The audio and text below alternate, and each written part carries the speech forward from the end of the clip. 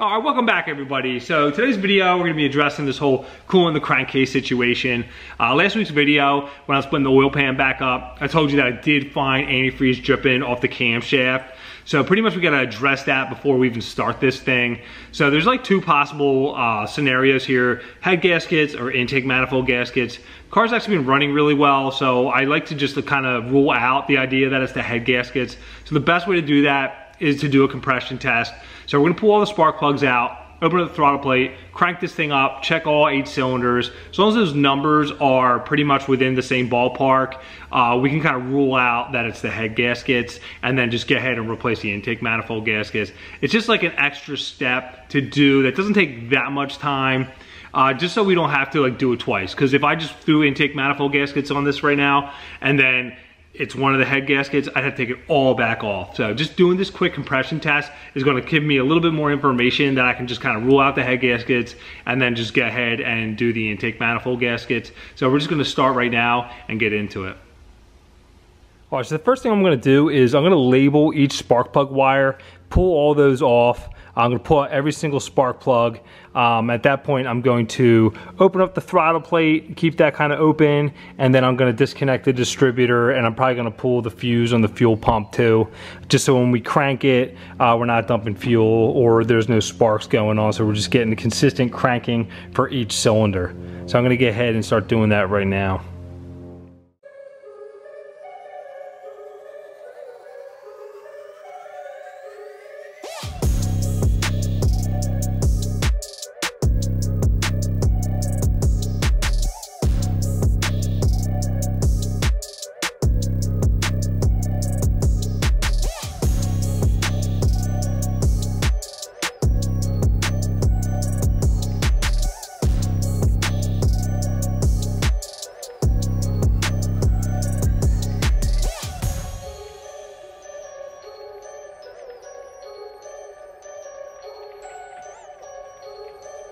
All right, so I got all the plugs out. I have a small screwdriver keeping the throttle plates open there, and the distributor's disconnected, and so is the fuel pump.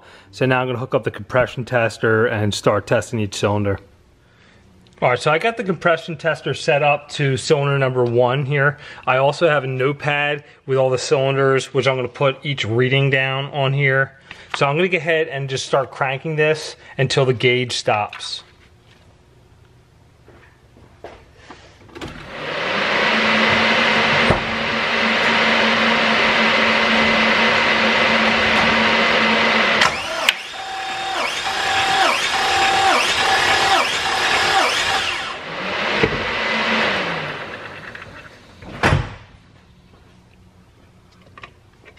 So it's a little over 150. So I'm gonna write that down, move on to the next one.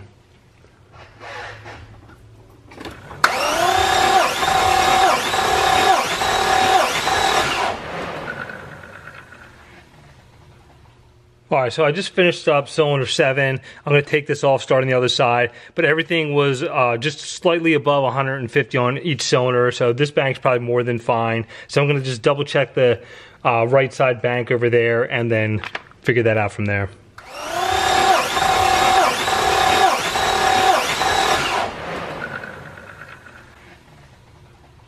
All right, so I just wrapped up doing all the compression tests on every cylinder. So it was pretty much equal across the board. So I'm pretty confident now that it's probably just the intake manifold leaking at some point since the gasket's so old on here. So the next step is to start taking all this apart. All right, so the first thing I'm gonna do is I'm gonna drain the coolant.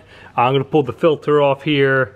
I'm gonna pull the plug wires, disconnect the linkage. My main plan is to get this upper plenum off, and that'll give me access to the ECM that's underneath there and all the wiring harness, and better access to the back of the fuel lines here that I gotta disconnect. So I'm gonna just start tearing apart this stuff right now.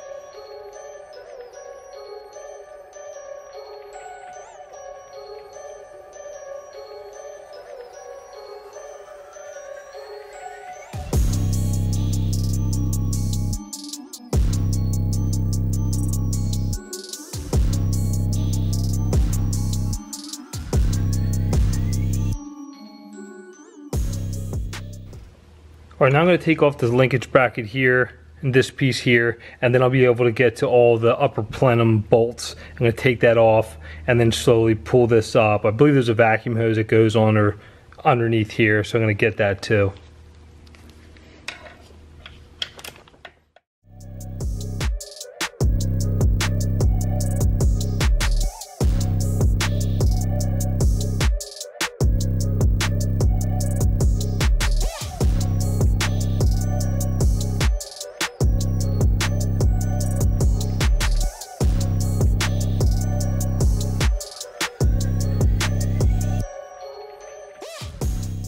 All right, so I got everything loose here and I'm lifting up on it. I'm gonna just try to get this out here. There's one sensor under here we gotta disconnect. The vacuum line for the fuel pressure regulator, I already disconnected from back here. And then there's one main vacuum port, which is right here, which I took off.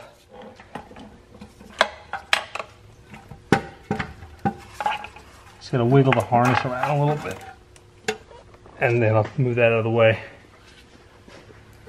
All right, so that's kind of good news. So at least we don't have to deal with doing the head gaskets. As much as I would love to be like tearing the freaking side exhaust and the headers out of this thing and pulling the heads off, we don't have to now. It's just a basic intake manifold gasket job, which we'll get to maybe in like a week or so or something like that. So if you enjoyed the video, press like, subscribe. Thanks for watching.